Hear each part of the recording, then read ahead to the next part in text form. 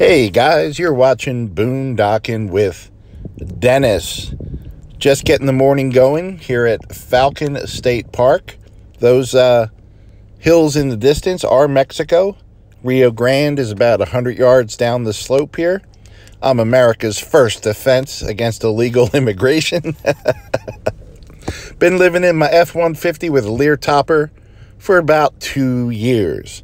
Hey, Philip Morris, do me a favor. Roll my intro.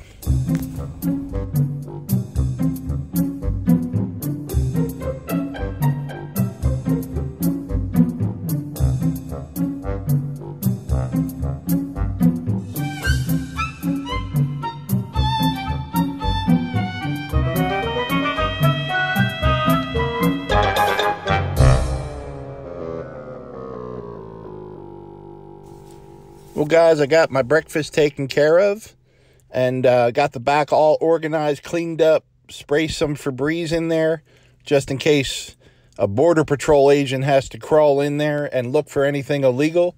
I had a little mercy on him, straightened it up, made sure it didn't stink too bad.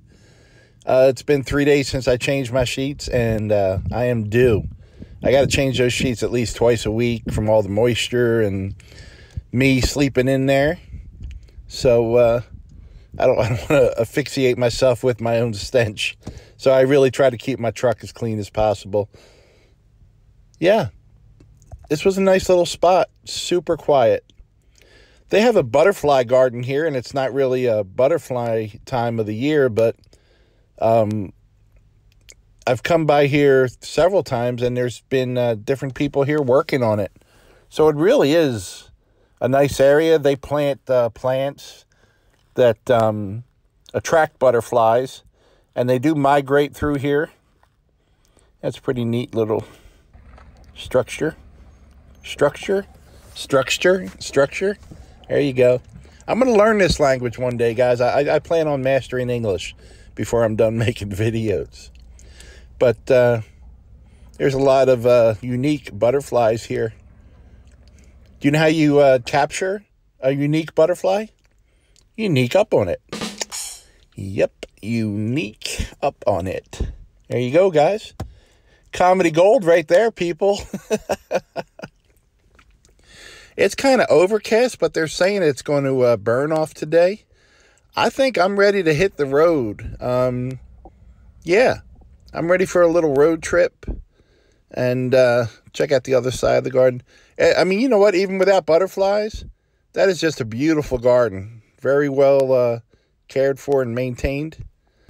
The old butterfly garden. Absolutely beautiful. I think that's pretty cool. I like little things like that. Yeah, the water level's down here. And not to badmouth anyone, I got too many chatty neighbors, and that is not including Rusty. I do enjoy talking to Rusty.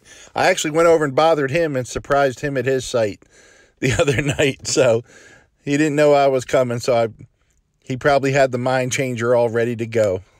Yeah, I just had a couple visitors that instead of dropping by and saying hi for a minute or two, it was hours, and they were back to back to back. Well, guys, if you remember in yesterday's video, I said my Spidey sense was going off. It's completely off right now because something actually did happen. Fortunately, I wasn't directly involved. There was a car in front of me. I kept it about 50 yards in front of me. It was driving on the shoulder, but the regular speed. And I think it thought the shoulder was a lane because it wasn't, a different color or anything.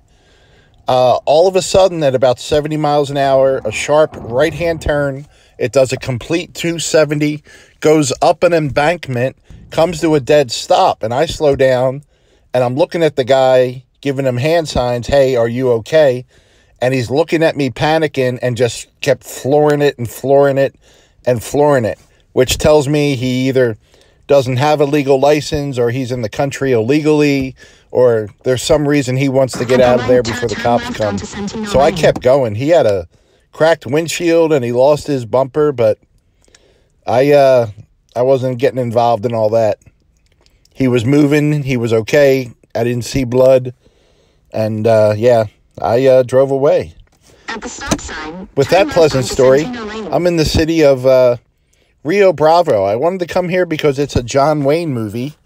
And just before I pulled in here, I was Googling online, getting information. This town was only founded less than 40 years ago. And it's pretty, yeah, well, you can see what it is. A lot of potholes. That's City Hall right there. Just a ton of sheriffs and Border Patrol. Well, in the Houston Chronicle this morning, they raided a house here that was involved in human trafficking. People, kind of the Underground Railroad for border crossing, if you will.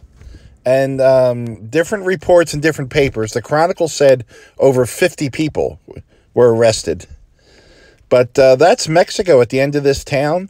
It goes from the highway straight to the water, 4 streets, nothing on either side of it. And yeah,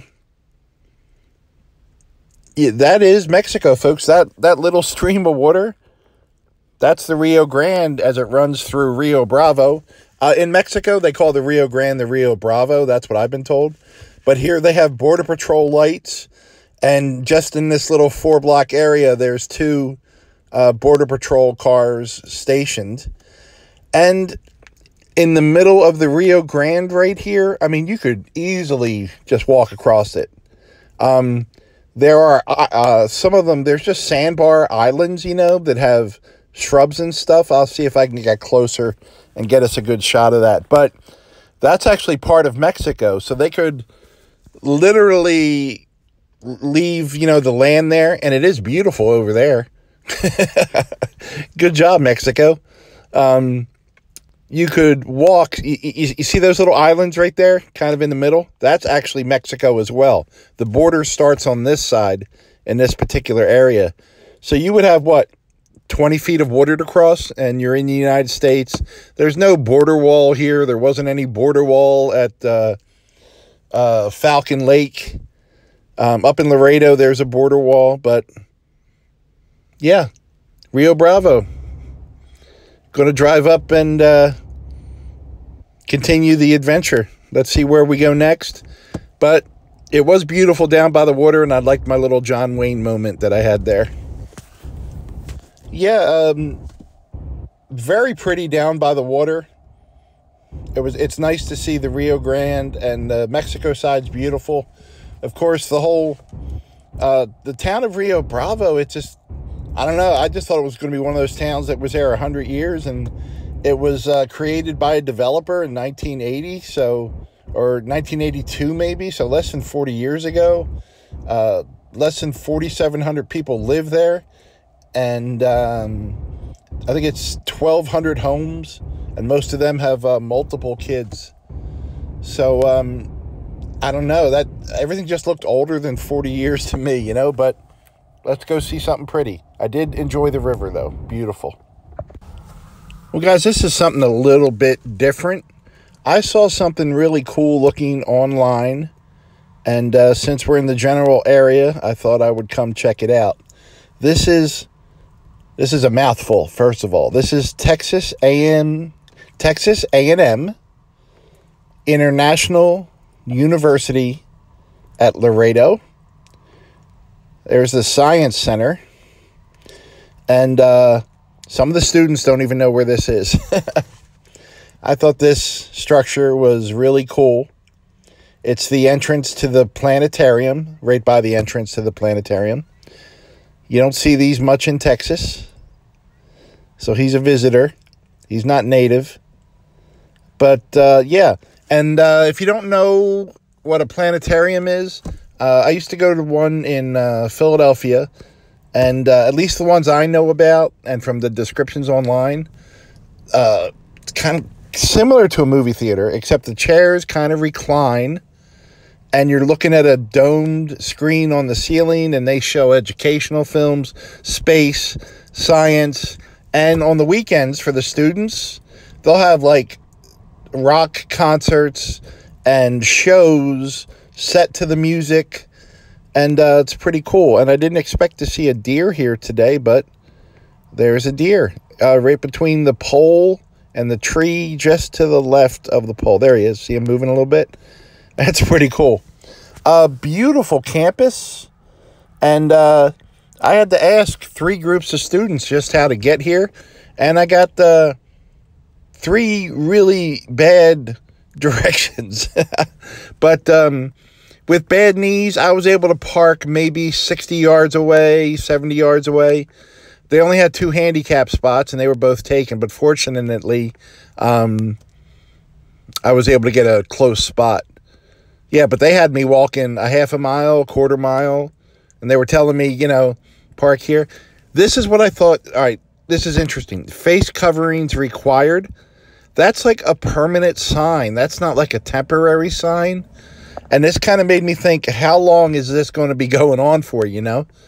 I just thought I'd throw that in, and that could be an easy thing to chain out, but it wasn't a taped up sign like I'm used to seeing, you know? So we could be in this hall for a while, guys.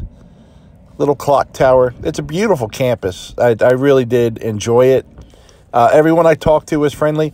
I talked to 2 18-year-olds, and they did not know who Pink Floyd was. Kids today, we're all doomed. Apparently, they do need an education. Pretty neat. I wonder if Clark Kent works there.